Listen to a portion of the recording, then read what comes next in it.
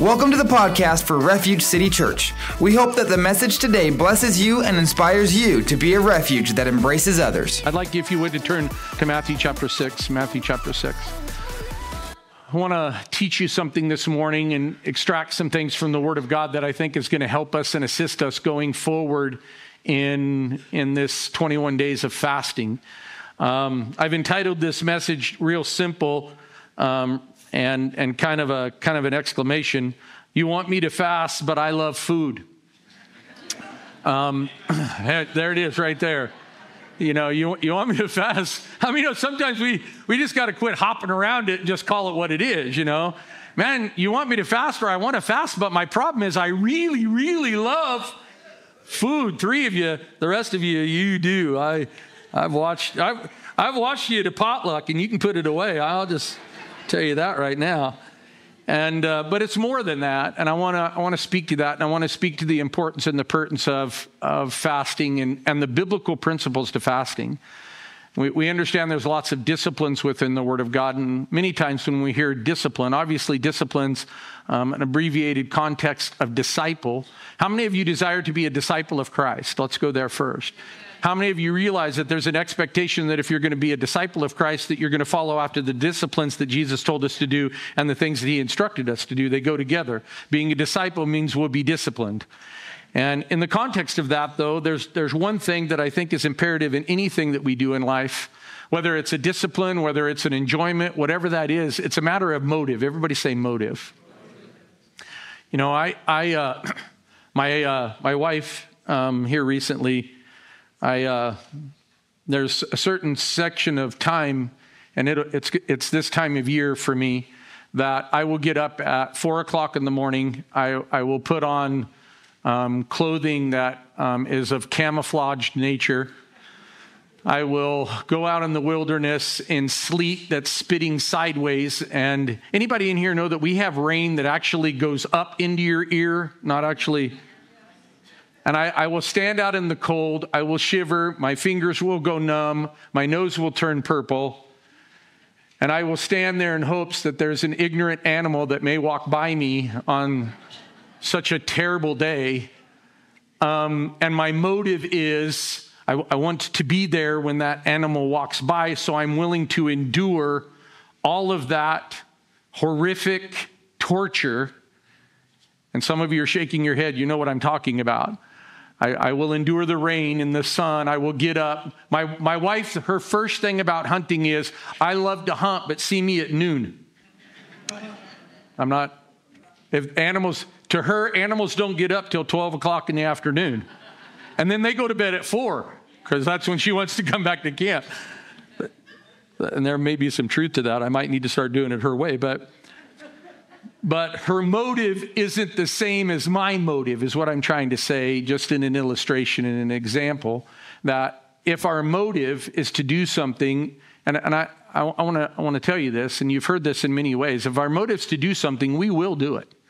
For all of you that like to go deep sea fishing, you will chum all day because you like deep sea fishing. Some of you are shaking your head, no, well, maybe you won't. But if we like something, if we like to golf, if we like to go shopping, ladies, you will get up. See, this is the difference. Wild horses will not drag me out of bed on Black Friday. Black Friday means it's dark outside and I need to watch football. That's what Black Friday means to me. But to my spouse, she will get up in the rain, in the snow, to get in line. Everybody say motive. So everybody got it now. If your motive is set in a particular way, it doesn't matter the sacrifices or the disciplines that may come because of that particular motive. You're going to do it because you want to do it. So the disciplines and the sacrifices within Scripture, the motive is, I want to do it, I desire to do it, because Jesus said I need to do it and I must do it. Everyone hear that? How many know there are some things in Scripture that are suggestions? How many know there really are? I can give you a bunch of them. They're suggestions. There are a bunch of things in Scripture that Jesus either indicates or the Father indicates are musts. How many know musts are different than suggestions? you must do this, or I desire to you to do this, or I long for you to do this. Motive has a huge and overwhelming purpose and reason to why we do what we do. If our motive for something's not based on the heart of desire and passion, listen to this, then what we do will become only a duty, a frustration, and ultimately will end in resentment. If I'm doing something from the Lord and I really don't have the right motive for it, all it's going to become is a duty and a frustration where after a while I get resentful doing it. Even the greatest thing for the Lord, no matter what we do for the Lord, no matter how we do things for the Lord, he never intended for them to be duties and frustration that ultimately ended in resentment. He wanted us to do them with joy, and he wanted us to do them with a passion. Give me an amen on that. You want me to fast, but I love food. Matthew chapter 6, verse 16 through 18. This is the Sermon on the Mount. Everybody say Sermon on the Mount. We're going to dive into this morning. Moreover, when you fast, do not be like the hypocrites. So basically Jesus here, and I want to stop right here and just give a little excerpt for the Sermon on the Mount. So many people come to me and say, Pastor Jim, where do we start in the Bible? There are lots of places to start reading the Bible. I recommend the book of John, the whole book of John. If you take that, go through that. I recommend Proverbs. You can do Proverbs in a month. If there's 31 days in the month, some days there's 29 or 30, but most months there's 31. And so you can read a chapter. You can do a proverb every day.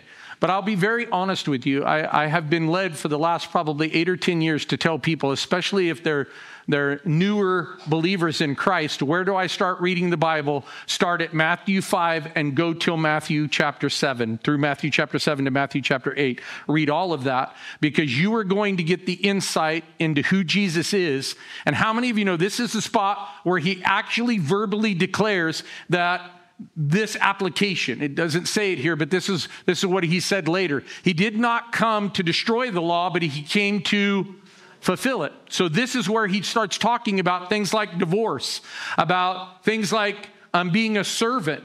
And he comes, and in the Sermon on the Mount, he says to them, if someone comes up to you and says, hey, pick that up and carry it 1 mile, I declare to you, you need to carry it 2. If someone slaps you, turn the other.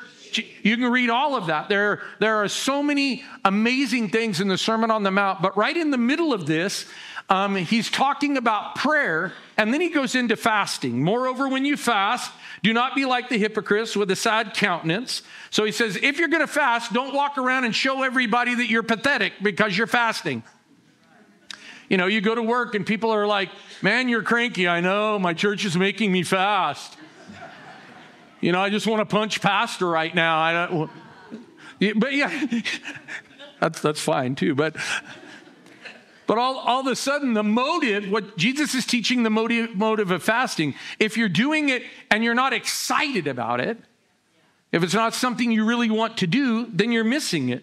For they disfigure their faces. This is what he says about the hypocrites with the sad countenance. For they disfigure their faces that they may appear to men to be fasting. So they purposely look like they're fasting and pathetic, so everybody will go, oh, they're so spiritual and they're so close to God and they're better than me because they fast. And Jesus is saying, please don't do that.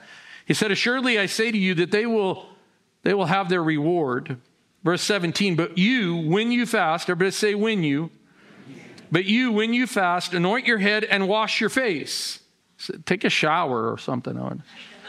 Get cleaned up, look happy. Jesus is saying, how many of you know, this is important here. How many of you know when you when you take a shower, you feel different?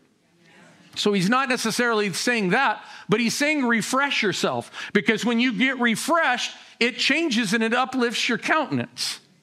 Okay? But when you fast, anoint your head and wash your face so that you do not appear to men to be fasting. So he says this is something that you should do between you and God. It's something personal. It's something secret. It's something private. But to your Father who is in the secret place, and your Father who sees in secret will reward you openly. Jesus taught us in the Sermon on the Mount many different things, but there are 3 exercises necessary to being a disciple. There are 3 major things that he talks about kind of continually from Matthew chapter 5 all the way through Matthew chapter 7. And these principles are giving. He talks about giving a lot in the Sermon on the Mount. He talks about praying. So if you're a disciple, this is what he's saying. So the Sermon on the Mount is for people that have found Jesus and accepted Jesus Christ as their Lord and Savior and want to get closer to the Father through the Son. You can read the whole thing, but that's the whole purpose of the Sermon on the Mount, is for him to teach people, this is how on earth, our Father who art in heaven, hallowed be thy name, thy kingdom come, thy will be done on earth as it is in heaven. So all this sermon is, this is how you get heaven on earth. This is what you need to do. You need to give. Give me an amen. And I'm not just talking about money, but there's lots of things we can give. We can give our time. We can help people. We can do lots of stuff. You need to pray. Give me an amen. You need to seek him. You need to ask for him. And then the third principle that we're going to dive into today and do a little teaching on is fasting. So giving, praying, and fasting. Fasting is a biblical principle that continually throughout the New Testament and the Old Testament, and just the Word of God in general, is taught for the purpose of spiritual discipline and seeking a deeper understanding and direction and purpose in our lives. When we want God's intervention, we are to seek him, to find him, to pray, but we're also to fast. There are areas of victory. Listen to this. There are areas of victory in your life that will never be released and realized except through fasting and prayer. How many of you need some victories in your life? Come on, raise your hand. That's not a trick question. I'm not trying to trick you. You need some victories in your life. Many of you raised your hands earlier that you needed that mustard seed faith that we had a powerful word about this morning. Jesus, over and over in Scripture, but specifically in Matthew chapter 17, verse 21, which was quoted to us today in the Word. And the disciples said, how come we couldn't fix this boy? How come we couldn't change him? And everything that was said to you was accurate this morning, right to the Word of God. And he said this, he goes, except through prayer and fasting, you can't do this except through prayer and fasting. This is that spot. We just heard about it in a few moments ago, that if you want God's intervention, if you want God to do something, then you need to pray and you need to fast. Jesus does not, listen to this, I think this is interesting. Jesus here is not asking us to fast. Okay? 2 times here he says, when you fast. 3 little verses of Scripture I read, and 2 times he says, when you fast. Not if you fast, you can fast, it's when you fast. So everybody say there's an expectation. We'll do it, even if we don't like it. Now turn to the person next to you and say, quit whining about it. There you go. Okay, all right. It's very important that we understand this morning. Jesus does not ask us to fast. He tells us to fast. Jesus did not say, if you fast in our text. He said, when you fast. I want to give you a couple things that'll help you in your navigation with fasting this morning. Maybe you've never understood it, never grasped it. That's my whole point today, is for you to leave here and go, man, I got it. I understand it now. I realize it. I never knew it, but now I got it. Here's the first thing. What does fasting do for us? There's a lot of things that fasting will do for you. There's many things that I could have touched on here. I could have spoken on. I could have taught on here. You know, fasting is a way of cleansing. Fasting will cleanse you. Fasting will cleanse your body. It's a form of detox, and it'll show things. And so this is interesting. Many of you in here have fasted whether you wanted to or not. You know how I know that? Because you have to fast before they'll take your. So the doctor says after such and such at night you have to fast. And that's because fasting gives an accurate assessment of your lifeblood. How many of you think if it's a medically induced thing, maybe it does something for us spiritually as well? Ooh, Pastor. What does fasting do for us? Here's the first thing. Fasting exposes our hearts. Anybody in here ever had a fast imposed upon you and you didn't want it? Meaning you went for a long segment of time, or you went for a day without a couple. Anybody in here ever gotten hangry? How come every hand just went up there? This is man, God, we're on something good. You're on something good today. Everybody understands hangry, don't we? You miss a couple of meals and everybody better look out. Okay? That is kind of self-imposed, whether the doctor did it or whether you just missed it. But let me show you this. Fasting exposes our heart. You go too long without eating and the real you comes out. Dun, dun, dun, dun, dun, dun, dun, dun, dun, dun. How many of you know you go without eating very long and very few people are still sweet? You go without eating and the sour parts come out. The real you comes out. And that's important because one of the things that fasting does for us, and this is why Jesus teaches it this way, wash your face. Don't look pathetic. That's Pastor Jim's word, not Christ's word, but you can read into that. But there's a reason why he wants you to fast, and that's because he wants you to see what you've tried to bury and what you've tried to subdue. He wants you to see the real you in there. How many know it's not so other people can see the real you, it's so you can see how you're trying to fake yourself out. What really controls you, what really manipulates you. Richard Foster says this, more than any other discipline, fasting reveals the things that control us. Fasting helps us uncover what is really inside. For example, if you are one who eats in order to feel better or because you're bored or you're sad or discouraged, then the absence of food will reveal those emotions even at a greater extent, and it'll show us what we need to manage and surrender. So I want to share something with you. Fasting is important, especially if we eat in order to feel better. How many know that we do that? Okay. We eat because we're bored.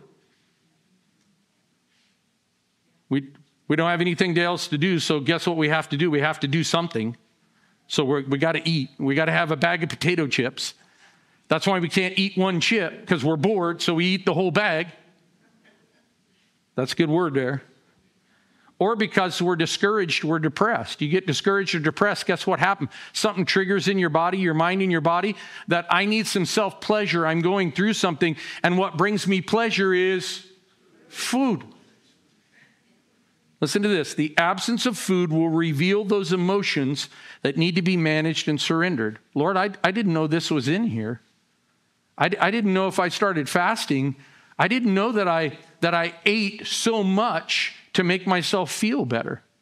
I don't want to eat to make myself feel better. I want you to make me feel better no matter what I'm going through. It can also reveal just how much pride, anger, and resistance we have inside of us. You ain't going to tell me to fast. I'll fast when I want to fast.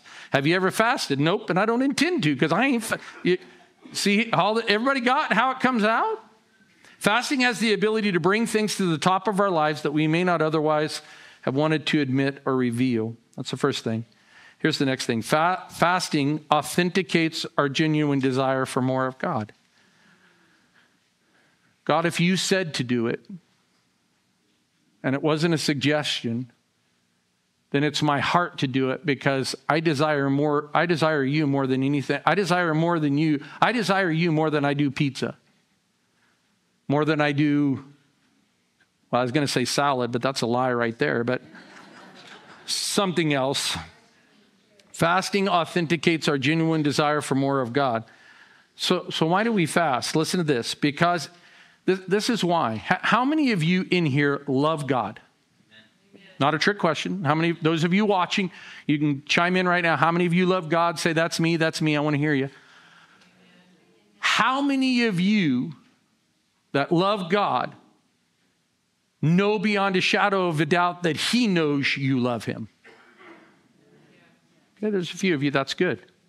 How many of you know the ones that didn't raise their hand at the end of 21 days better raise their hand? And it's not a manipulative thing, but when I fast, it's my way of saying, God, I love you more than what I want. This is really good. Fasting authenticates our genuine desire. God, I love you more than I love whatever this is. Whether it's a true fast or a total fast or a partial fast, we're going to get into that at the very end of the message today. But I am giving this up because I want you to know I love you and you're first. I say it. How many in here have ever said, God, I love you? How many of you said, God, I love you out loud? Okay? How many of you have ever fasted with the motive of showing God how much you love him? There's no other reason. See here, we're going to get into the reasons in a minute, but I was challenged by this. There was a mentor in my life. He was an elderly man at a rest care home. The staff has heard about him a lot. But when I was pastoring in Colorado, I was leading worship with the piano, and I was not a good pianist at that point. And my pastor knew it, and he didn't know how to tell me how bad I stunk at it. So was his great idea. He came to me one day and he says, I have booked 4 assisted care facilities and rest homes every week for you to go play hymns. So he didn't want to hear it, but he wanted me to torture all the old people. This is true.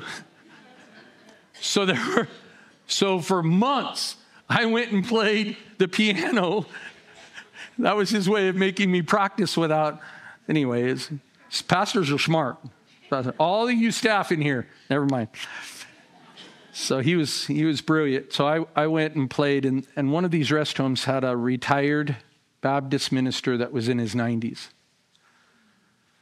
And one day we were sitting talking about stuff in ministry, and he said, Pastor, he said, I have a question for you. Have you, especially as a pastor, you need to do it, but have you ever fasted? And I was like, yeah, when the church made a devotion and told me to, I did a little bit.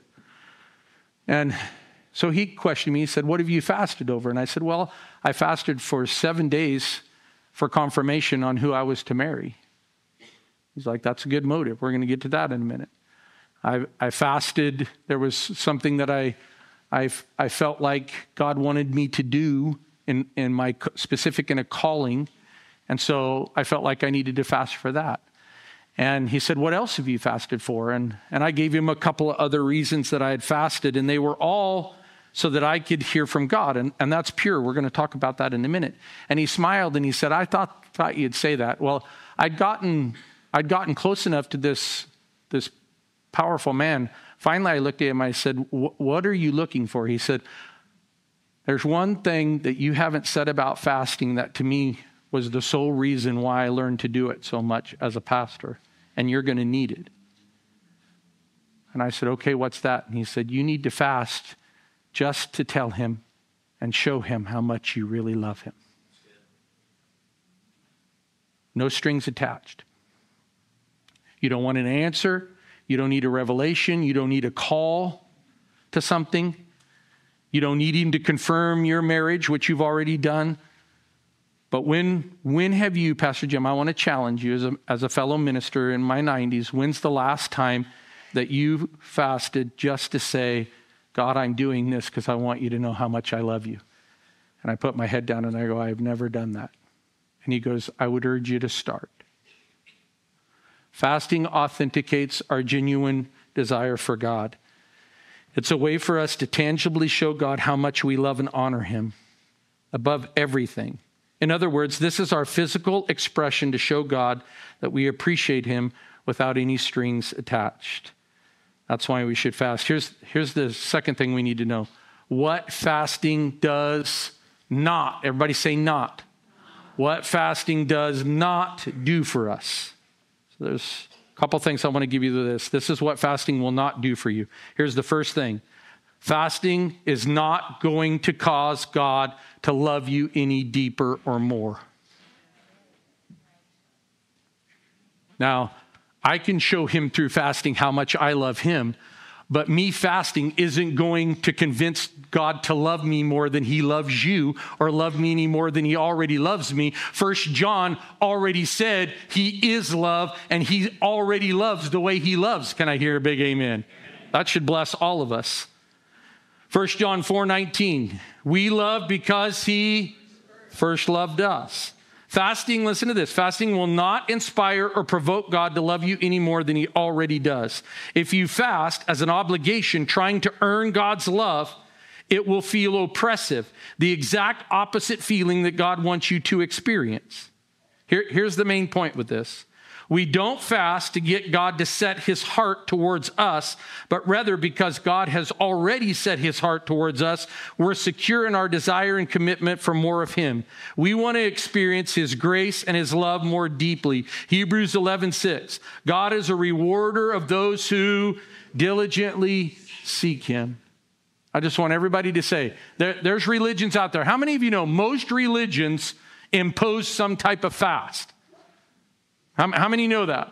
Hindus fast, Muslims fast, Jews fast. I can keep going on and on. Most of them impose a fast. You will fast. It's not an option. If you're a Muslim, this is when you'll fast. If you're a Hindu, this is when you'll fast. They impose that fast. And many of those fasts, if you read the history about it, it's because they're wanting God to invoke or to do something for them. That's the purpose of the fast. I want to share something with you and to show love or favor to them. We're fasting so that God favors us more than he favors someone else or more than he loves someone else. I just want to tell you, that can never be the purpose of fasting. God will never love you any differently than he loves everyone else. Here's the next one. And this is probably the purest reason of what fasting will not do. It will not manipulate God to do what you want the way you want it. Sorry. You can impose a fast forever and you can wither up into nothing, but that's not going to manipulate God to get what you want, how you want it. Listen to this. Fasting isn't a get-rich scheme to convince God how serious you are about wanting something. I'm going to be real practical.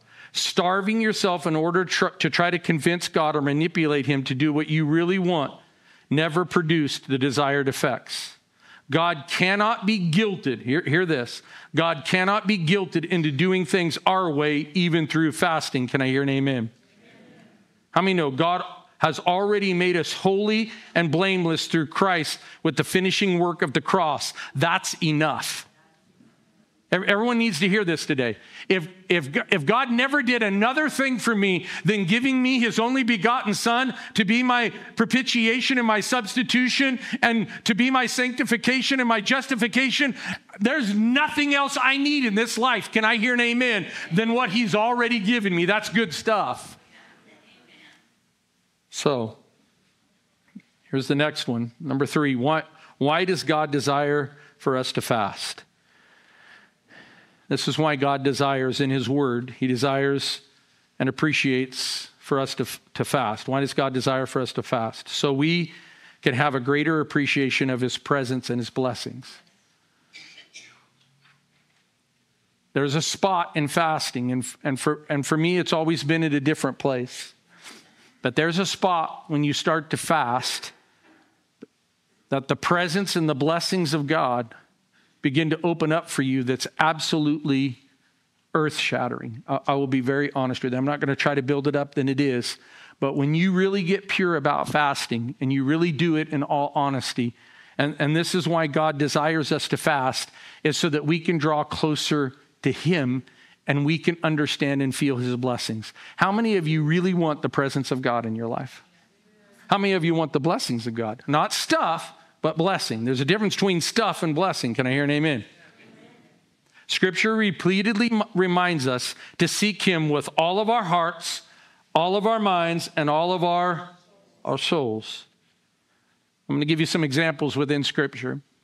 How many of you know when Ezra fasted, God gave protection over his family and possessions? One of the most powerful books, we heard it yesterday at men's breakfast. There was a young man that was talking about reading Ezra and what Ezra did. When Ezra called for a fast, he called for a fast for 2 things. Number 1, he called for a fast for his family and for God to protect and bring protection to his nation. I want to share something with this fast this morning. There's 2 things that I think are imperative if we're going to follow Scripture. Number 1, and this isn't necessarily in order, but number 1 thing that I really feel like that God wants to do in this fast is just this. God wants to realign families and our family. Can I hear an amen? You'll be surprised at what will come to the top in your family. This is a powerful testimony. And they're still doing, as far as I know, they're still doing it today. There's a family in our church that, I don't know, it's probably 3 or 4 years ago, we did a 21-day Daniel fast. How many remember the Daniel fast? And it was right before Easter.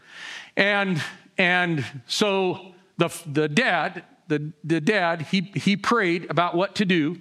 And he sat down with his children like 2 nights before the fast, and he said, how serious are we about doing this?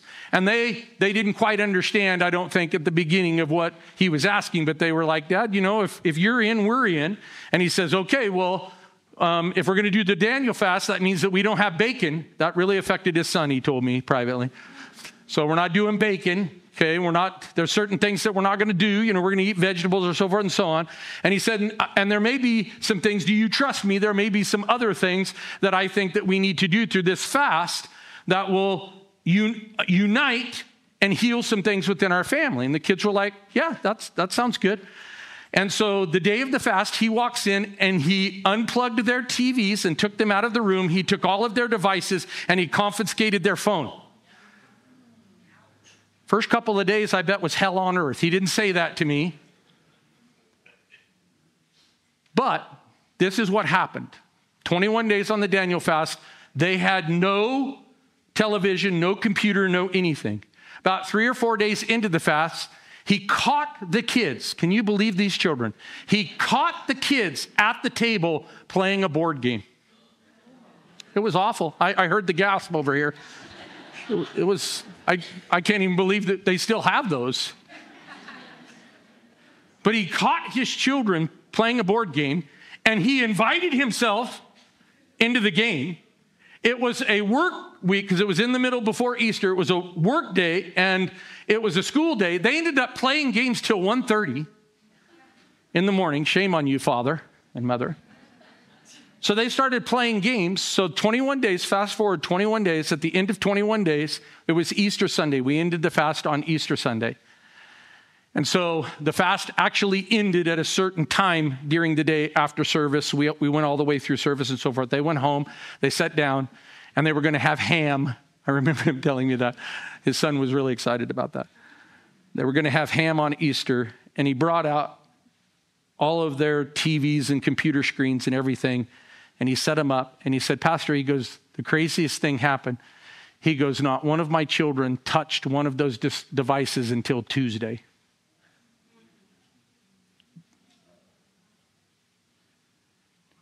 Everybody understanding what begins to happen. That all of a sudden, remember what I talked about motive and priority at the beginning? That the motive and the priorities started to shift, and they actually started to be friends in their house. I know. It's crazy. When Ezra fasted, God gave protection over his family and his possessions. How many know when Daniel fasted, God gave him wisdom and understanding? Here's a big one. When Eleazar fasted, anybody remember who Eleazar is in the Word? Somebody in here, raise your hand. Eleazar was the servant that Abraham sent to go find Isaac's wife. That's Eleazar. So when Eleazar got to the country he was in, God called him to a fast so that he could point out. He said, I will fast. And so God pointed out Rebekah due to the fast. All the guys in here got excited that's looking for a wife. Anyway, come see me after service. How many of you know, I think the greatest example out of all the examples I could give us in Scripture, Paul and Peter and all of those, the greatest example that I think we see is our own Lord and Savior. Before he launched his ministry, it says he went out in the wilderness for 40 days and he fasted. We fast because we know deep within us there's nothing on earth that can satisfy our longings except God and his Holy Spirit. No one else can heal our land like God. Can I hear an amen? No one else can heal our land like God. Nothing else can free us from the bondages of sin and shame like our God. Can I hear an amen? Through fasting, we get a better revelation and understanding of what we need to do and how we need to be. That's the first one. Here's the second reason.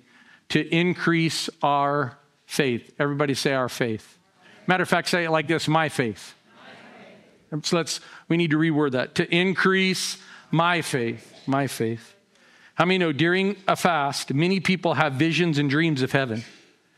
You know, the times that we've done fasts as a church here, it's amazing to me how many we have people that are real poets in our church. Jane Craig Miles, I think she's here today. She writes songs and poems that are absolutely amazing. It's awesome to me during a fast at how God starts to release things within people, and people that desired or long to be a prophetic artist or to do art or to do poems or whatever, they sit down, and because of them being cleansed in a fast, not only in their body but in their mind, their spirit starts to speak. Ooh, this is good. Anybody in here ever wanted to do something really powerful for God? You got an opportunity because it'll increase your faith. They have visions and dreams of heaven, things that are to come, and spiritual insight that they otherwise would not have. This will greatly increase faith. I want you to turn to Isaiah 58. Isaiah 58. We're going to read verse 6. This is God speaking through the prophet Isaiah. Who's speaking here? God. Everybody say God. God speaking through the prophet Isaiah, and this is what he says in Isaiah 58, verse 6. Is not this the kind of fast I have chosen? So this is God speaking. Jesus was talking about it in Matthew. We started there, and this is God speaking through the prophet. This is the kind of fast I've chosen. Number one, to loose the chains of injustice. How many know there's some injustice going on in the United States and around the world? So this is what we're praying for. I'm giving you directly out of Scripture. Lord, you begin to make the injustices just again. Give me an amen. Okay? To loose the chains of injustice and untie the cords of the yoke. To set the oppressed free and break every yoke. Can I hear an amen? Verse 7. Is it not to share your food with the hungry? So how many of you know what would be good is some of us in here, we take some of our food budget that we would usually spend specifically going out to eat. A lot of people, one of the things that they do, especially in a partial fast, is they decide to go on a Daniel fast, which how many of you know Daniel fast was just vegetables, and that's fine. We'll get to it in a minute. But in having vegetables, they also decided we will not go out to eat at all. Do you know how much money people spend on pizza and hamburgers and coffee? Well, let's not talk about coffee, but pizza and hamburgers. No, we'll get there in a minute. People in this congregation have said, Pastor Jim, we were amazed at how much more money we had in the budget that we were able to help somebody else with. Right here. Is it not to share, this is what fasting, God's talking about fasting 58. Is it not to share your food with the hungry and to provide the poor wanderer with shelter? When you see the naked, to clothe him and not to turn away from your own flesh and blood? Verse 8, then your light will break forth like the dawn. How many of you have ever prayed to be a light and salt to the world? Here it is right here. Fasting will do that. Then your light will break forth like the dawn, and your healing will quickly, not just your physical healing. He's talking about physical healing. But how many of you know God wants to use us to release his healing? Can I hear an amen? We heard it this morning. And your healing will come, break forth the dawn, and your healing will quickly appear. Then your righteousness will go before you, and the glory of the Lord will be your... How many in here have ever wanted God to have your back? This is how we fast. Give me an amen. Verse 9. Then you will call, and the Lord will answer. You will cry for help, and he will say, here am I. If you do away with the yoke of oppression, with the pointing finger and malicious talk. Why are we fasting during this time of year in an election? Drum roll, please. Doing away with the pointing of and malicious. Oh, God's so good. I love fasting. Verse 10. And if you spend, listen to this, and if you spend yourselves in behalf of the hungry and satisfy the needs of the oppressed, then your light will rise in the darkness and your night will become like the noonday. Here's the next one. So that we can become more sensitive and available to God's direction and desire for us. I want everyone to listen to this. Everyone hear me. Every single person in this room has an assignment from God. Fasting, when I said that, many of you went, I don't feel that, or I don't know what that assignment is. I promise you, at some point in the next 21 days, if you take this fast clear, you will understand the assignment God has for you. You will get it. You will get it. How many of you in here, I should have asked this different, how many of you in here really want an assignment from God? Praise God. Good heart. So that we can become more sensitive and available to God's direction and desire for us. 2 Chronicles chapter 20. This is a fast. This is the fast that the Hebrews, the nation of Israel, took under Jehoshaphat. We're going to read it. 2 Chronicles 20, 3 and 4 and verse 13. And Jehoshaphat feared and set himself to seek the Lord. Guess what he did? He proclaimed a fast throughout all Judah. So basically the king got with the priests. Jehoshaphat went and talked to the priest and asked the priest, what should we do? And actually it came out in a prayer meeting. It's amazing to me how God answers stuff in a prayer meeting. So they're in a prayer meeting and this came out that they would fast throughout all Judah. So Judah gathered together to ask help from the... How many of you know nothing can happen greater than a group of people in Klamath Falls and across this nation begin to fast and just ask God for help? How many know if we've ever needed help in the United States of America, it's right now in the next 21 days. So Judah gathered to ask help from the Lord, and from all the cities of Judah they came to seek the Lord. Verse 13, now all Judah, with their little ones, their wives, their children, stood before the Lord. Do you know what that means? Everybody fasted. Matter of fact, there's another verse that says they made the animals fast. Some of your cats are fat. Never mind, we won't go there. Don't know why that hit me, but anyway. How many know God has an assignment for your life? Can I hear an amen? This morning, perhaps you sense from the Spirit that you should fast, but you don't really have an understanding of why. Here's what I want. I want those of you that are here this morning and you're like, well, I don't know why to do this. In that case, this is why you need to fast, to ask the Lord to clarify the objectives that's going on around you, that's going on in the world, and specifically that's going on in your life and your family. Lord, what's happening? What are you recalibrating? What are you doing in this house? Here are some reasons that could provoke the need for a fast. So in Scripture, there are a lot of reasons. But here are some of them. Seek God for direction in the areas of your life in the future. I want to share something with you. You know what's wrong with the church? We've spent too much time looking in the rear instead of looking in the... Anybody got what I'm saying? We've spent way too much time looking in the rear view mirror instead of the front windshield of our lives.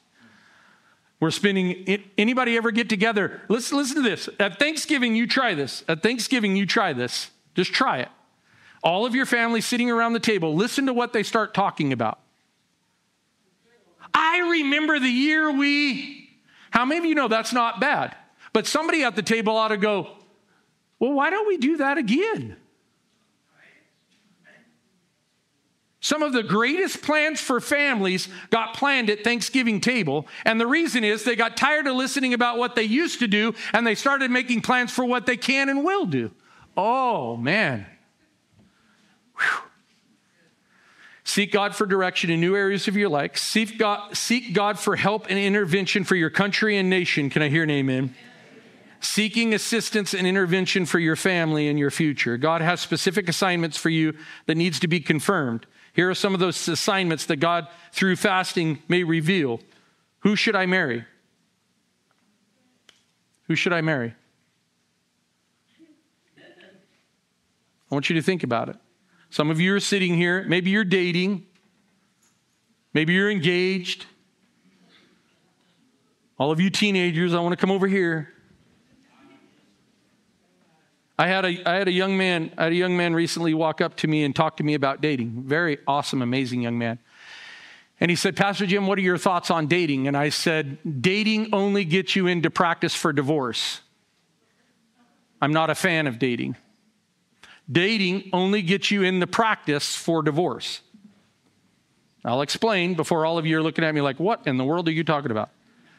Dating goes from one person to the other person, feeling out all those people until you think you find the person, which most of the time means you're violating covenants with God. So they looked at me and said, so what do you think? I said, well, you should court. And they were like, what's courting? And I said, well, I can tell you what courting is. Courting's this. I said, go write a list of everything you want in a spouse. Okay? And they were like, okay. So I was urged to do this. I had made some dating mistakes, and I came to a wise pastor and said, this isn't working out for me. I've got some regrets. I know I've created some regrets. And he said, well, that's because you're trying to do it the world's way, which only leads you to practicing divorce.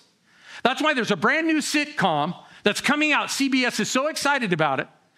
And you can look at it. You can watch the advertisement. It's so-and-so and so-and-so and their first marriage. That's the title of the sitcom. Because the world's even getting us into the practice that this one's going to end. Dating gets us in the practice that this will probably end. But courting doesn't. You know why? And this is what this pastor told me. He said, you go home and write a list of everything you want in a spouse. And I went, like everything? Now, you got to know, I was 17 years old, so there were some things in my mind that probably, I'm just being real. Anybody in here remember when you were 17? Don't look at me all holy in church right now. So I remember looking at this guy going, like even some physical attributes, and he said, you write everything. And so I looked at him and I went, that doesn't seem really holy. And he goes, well, we're going to refine your list. I'm going to help you through it. And he said this, he goes, I don't want you to write your list until you fast for 3 days. That was one of the first times in my life I had really ever fasted. And so for 3 days, I didn't eat anything. I just drank water. And throughout that 3 days, I started writing that list. And this is what happened. This is the truth. This is what happened. I wrote that list, came back with him. He confirmed it. And the very next girl that I met that I had a physical attraction to, I matched the list to her. And she didn't have anything on the list except for a physical attribute. I'm just being honest. And I had God's plan that I had wrote out. So we're sitting talking at Dairy Queen, and I looked at her and I said, what do you think about being a pastor's wife and being in ministry? And she looked at me and she goes, hell will freeze over. Her name was Diane. I'll never forget. She goes, Pastor Jim, I'm just being, she didn't say Pastor Jim. She said, Jim, I'm honest with you. You don't want to be a pastor, do you? And I just smiled and said, would you like to go? True story. And she's like, are we done with our date? And I go, pretty much. Because nothing from here is going to benefit, because that was number 2 on my list. Number 1 was she had to be a woman of God. And number 2 was she better be called to ministry for God. So I compared the list to the courting. And there was a whole lot of people that I really were attracted to that how many of you know this works? I'll talk to the teenagers later about it. Okay. Who should I marry? Where should I live? Should I move or stay? What job should I take? Should I buy that or not buy that? I want to share something with you. A whole bunch of lemons for vehicles would not have been purchased if you'd have fasted and prayed overnight about it before you signed on the paperwork. Can I hear a big amen? Who has ever been there before? Is there something at this time in your life that you just need direction for? Now, let me give you this. Let me give you this. And this is powerful. The scripture that I read a few moments ago in Chronicles, remember that? Jehoshaphat called to fast. The scripture from Chronicles that we just read says this as well. Be still and see the salvation of the... So at the end of the fast, God comes to give the answer to their fast, and he says, be still and know and see the salvation of the Lord. You will not have to fight in this battle. I will fight this battle for you. They didn't even have to fight. God was going to fight for them. Listen to this. The battle took 1 day, And God not only delivered them, but he also blessed them. It took them 3 days, 1 day to win the battle, and 3 days to carry off all the spoils and the blessings. I don't know about you, but I like those odds. I'm ready for some of those kind of victories where it takes longer to bring home the blessing than it took to fight the enemy. We need to press in like Jehoshaphat in times of great distress, and our whole family and our church, and we need to seek him with fasting. Fasting says this, not my will, but yours be done, Father. Teach me your ways. And here's the last thing. Pastor Colton, you can come. Here's the last thing this morning. Thank you for this teaching today. How will you fast? How will you fast? There are two ways to fast this morning. And I can give you some transcripts. We've got some things provided on the way out there, but there are two types of fast scripturally. The first one is a total fast. Everybody say a total fast. A total fast throughout Scripture means no food, only liquids. Water, juice, smoothies, broth, all that is fine. It can last for 1, 3, 21, or 40 days. Those are the context in Scripture that we get the guidelines. 1 day fast, 3 day fast, 21-day fast, and 40-day fast.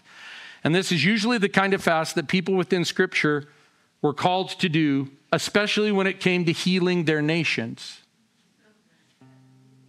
Okay? God, you intervene for the people. You intervene for the king. You intervene for our nation. It was usually a total fast. And then there are partial fasts. In a partial fast, you omit certain foods, desires, and habits as a discipline and a sacrifice and an offering. Everybody say offering back to God. So in the truest sense, fasting is a process of abstaining from something for the purpose of reacquiring worship, fellowship, prayer, and self-discipline in your life. Let's say those again. What's the point? What's the point of fasting? Worship. Everybody say worship. Fellowship. Do you know how much time? Do you know how much time this takes?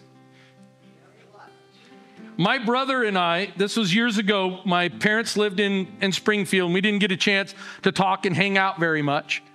And we were sitting in my parents' front room. My grandparents were still alive, and they're bustling, and mom and my grandmother were doing stuff, and there was noise and all the kids and the tree, and literally I'm sitting in one chair and he's sitting on the couch across from me, and we're texting back and forth to one another. True story. And he was going through some stuff and I was going through some stuff, and he texted me and he says, you want to go get a burrito? Because I'm getting tired of doing it this way. And I went, I do like burritos. No, we weren't in a fast, but it's amazing to me when you start, I'm not picking on these, it's amazing when you start that you actually start to communicate with one another again. For example, my wife has some medical things, but my wife, when we call a fast, she always immediately knocks out sweets, desserts, and coffee. So you can pray for me. Because the first 3 days without coffee, there's a lot of prayer and need there. So other people fast movies, social medias, or hobbies they enjoy. Listen to this, but it's always a sacrifice that's worth it, because you're laying something down to show God, I need you, I love you, and I want you more than this stuff. The point is this. Listen to this. The point is that we have selected something in our life to abstain from in order to draw closer to our Heavenly Father, to seek Him, to find Him, and to know Him. Stand with me today.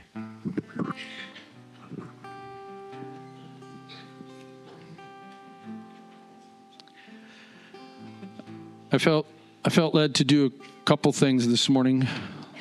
We'll never have a service here at Refuge City Church that we don't ask people and don't give people an opportunity to make Jesus Lord of their life. So before we can do a discipline like fasting, we better make sure that we're right with God.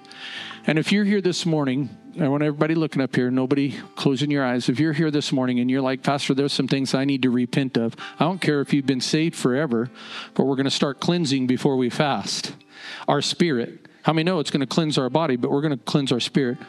Pastor, there's some things that I need to just give over to the Lord. I need this out of my life. Whatever it is, I need it cleansed. I need to repent of it today. I need to ask God to forgive me. If you're here this morning and maybe you've never asked the Lord to be Lord of your life, obviously before we start a fast, you need to do that. So if you're here today and you'd say, Lord, you to him, not to me, Lord, I need to ask you to forgive me for this stuff. I need to cleanse this. I need to cleanse my spirit. I need to repent of this. I want you to raise your hand real high. Real high, come on, real high. None of this, come on. I got to get it out. I'm tired of it. I don't care who sees. I don't care. I want it out of my life. I want it out. It's become idolatry. How many of you know we're talking about that kind of stuff? Part of fasting is to reveal the idolatry. What you love more than him. I want it out. Okay? Just keep that up for just a few moments. And here's the second thing that I want you to pray for. If you're here today and you would say, Pastor, there are some things in my own personal life, there's some things in my family, and I guarantee you there's some things in my nation. I want to ask God to move in this fast. I want you to raise your hand. I want God to move in this fast. I want him to move. I want him to move. I want him to move. Father, I thank you and I praise you in this morning like Jehoshaphat in 2 Chronicles. You see our hands, you see our hearts, you see our spirits, you see our minds. And Father, first and foremost, today we come before you, and if there's any wicked way in us, Father, if there's any habit, if there's anything, if there's any thoughts, if there's any behaviors that are displeasing to you, we repent right now. Matter of fact, everybody say that. I repent right now in Jesus' name. Everyone say it. I repent right now in Jesus' name. I repent right now in Jesus' name. I ask for your forgiveness, Father. And I want to focus in on you. I want this 21-day fast that starts on Wednesday. I want to participate, not just because there are other churches in our community or our pastors asking for it. I'm going to choose to participate in this 21 days because I want this out of my life so I don't have to repent of it ever again. I want to be free of it. And Father, whatever I need to get rid of, whatever I need to change, whatever I need to turn off, whatever I need to throw in Klamath Lake, between now and Wednesday, I shall do it. Lord, I ask right now that you'll reach down and you'll bless us. Father, as we launch into this 21-day fast this week, Lord, I pray first and foremost your blessing to be upon all of the churches in our basin. Lord, this is an awesome opportunity for multiple congregations to come together, and having done all to stand, we're going to stand. Father, we're going to seek you so we can find you like your word says. And Lord, I pray right now that you will heal this land. Father, you'll heal this land. You'll heal our nation, all the division. Lord, all the aggravation. Lord, all the things that's trying to steal our young people's identity. Father, may they be restored and renewed to know that their identity is in Jesus and him alone. That they are made in his image, in the image of God. Created he them, I pray. Father, I pray right now for the outcome of whatever happens on November 5th. No matter what happens, Father, having done all to stand, we will be your church. We will be your church. And Lord, we pray, Lord, just like Isaiah, Lord, that you will release the bondages and you will set forth the oppressed in this. Father, there is lies and oppression that's happening in our nation. And Father, we take authority and we bind it right now in Jesus' name. And Lord, we ask that our light will shine, that last verse. Lord, that no matter what, our light will shine like the noonday, like the brightest at noon. Lord, no matter what happens in November, Father, our light's going to shine. And Lord, we're going to praise you and we're going to exalt you and we're going to magnify you. In Jesus' name. And the church said, amen. Thank you for joining us. A special thank you to those of you that give generously to this ministry. It is because of you that this ministry is possible. You can click the link in the description to give now or visit refugecity.church for more information on how you can become a part of that team. If you've enjoyed the podcast, you can subscribe, you can share it with your friends, you can take a screenshot and share it on your social stories, and make sure to tag us at Refuge City Church. Thanks for listening.